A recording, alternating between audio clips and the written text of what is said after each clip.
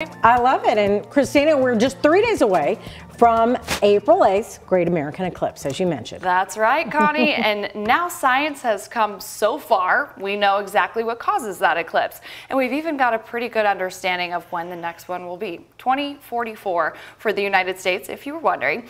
But have you ever wondered how ancient cultures understood solar eclipses? Meteorologist Alden German has been diving into the history books, and he joins us now.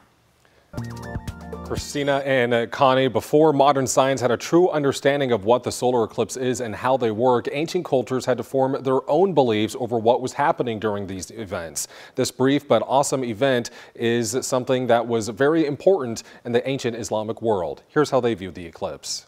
The Islamic world became the forefront of astronomy research in the 9th and 10th centuries.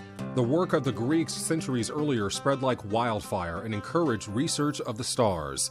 Eclipses played a significant role in their religion, too.